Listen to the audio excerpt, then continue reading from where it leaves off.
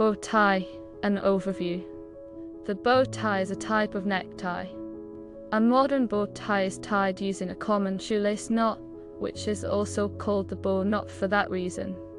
It consists of a ribbon of fabric tied around the collar of a shirt in a symmetrical manner, so that the two opposite ends form loops. There are generally three types of bow ties: the pre-tied, the clip-on, and the self-tie.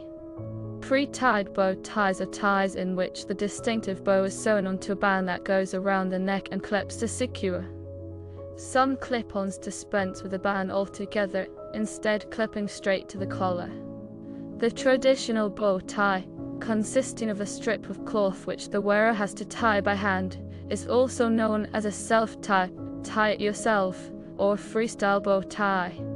Bow ties may be made of any fabric material, but most are made from silk, polyester, cotton, or a mixture of fabrics.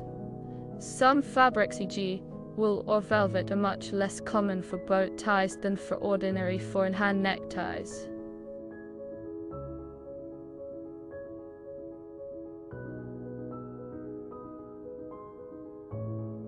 Origin and history. The bow tie originated among Croatian mercenaries during the 30 Years' War of the 17th century. The Croat mercenaries used a scarf around the neck to hold together the opening of their shirts. This was soon adopted under the name cravat, derived from the French for cravate by the upper classes in France, then a leader in fashion, and flourished in the 18th and 19th centuries. It is uncertain whether the cravat then evolved into the bow tie and four-in-hand necktie, or whether the cravat gave rise to the bow tie, which in turn led to the four-in-hand necktie. The most traditional bow ties are usually of a fixed length and are made for a specific size neck. Sizes can vary between approximately 14 and 19 inches, as with a comparable shirt collar. Fixed-length bow ties are preferred when worn with the most formal wing-collar shirts, so as not to expose the buckle or clasp of an adjustable bow tie. Adjustable bow ties are the standard when the tie is to be worn with a less formal, lie-down collar shirt that obscures the neckband of the tie. One-size-fits-all adjustable bow ties are a later invention that helped to moderate production costs. The lavalier is a type of cravat similar to the bow tie that was popularly worn in the 19th century in France. It is of similar fashion to the bow tie but has a larger knot and drooping ends.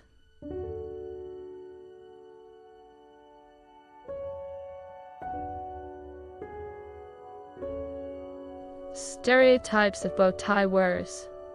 To its devotees, the bow tie suggests iconoclasm of an old-world sort, a fusty adherence to a contrarian point of view.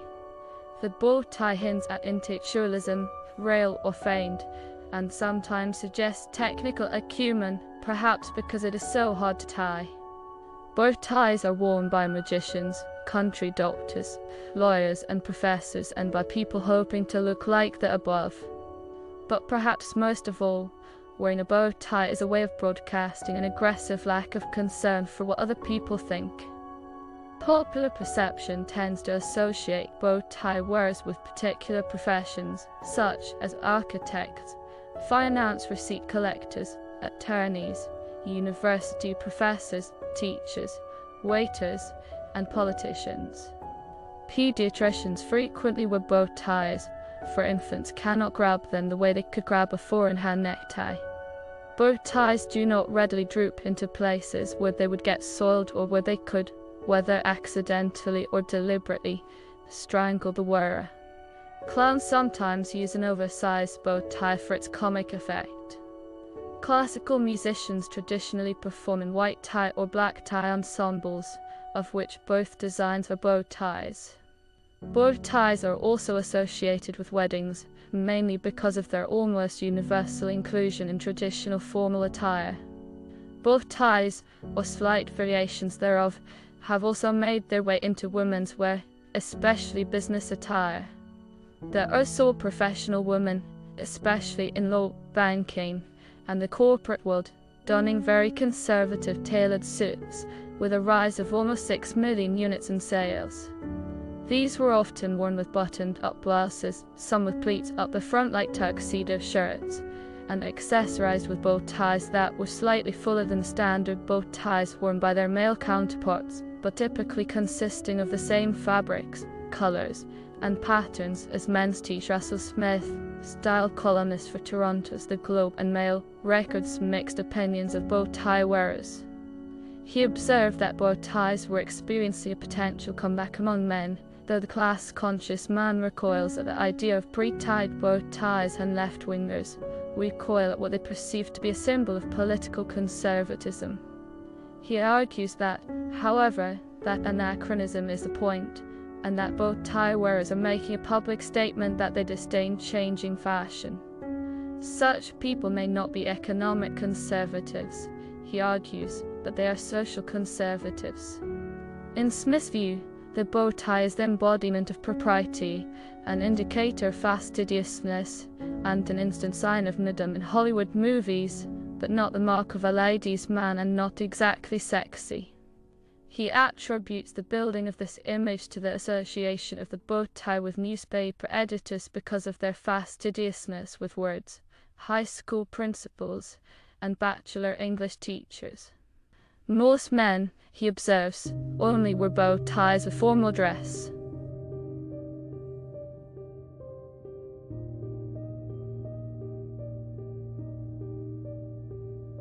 Self-tie. If choosing a self-tie, you also freestyle bow tie.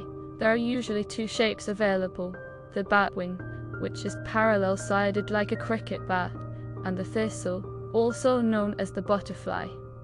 An example of each can also be seen below. Which is worn as a matter of personal preference. Some other shapes do exist, for instance, the diamond point, with pointed tips at both ends.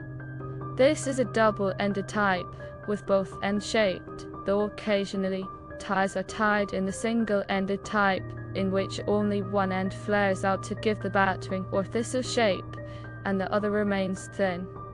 To tie one of these requires careful consideration, to ensure the broader end finishes in front of the thinner one. Self-tie bows.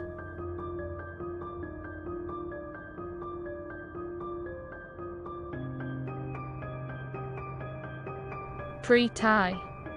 Shown below on the right is one style of pre-to ready tie bow tie. Wearing a ready tied bow tie at formal occasions requiring a black or white tie dress code is usually considered a faux pas, though at occasions such as schools' leavers proms or ones at which the participants are unlikely to have had much experience wearing bow ties, it may be commonplace.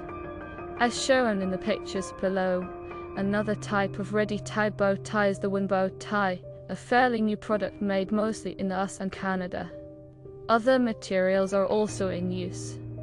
An example would be bow ties that are made of natural bird feathers. This too is a fairly new product made mostly in the US and Europe and Poland. Pre-tie bows.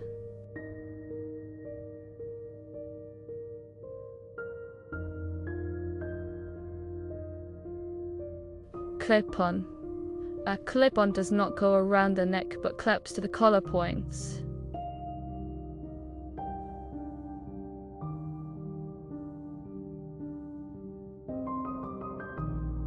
Thank you for watching a video on bow tie brought to you by Curific.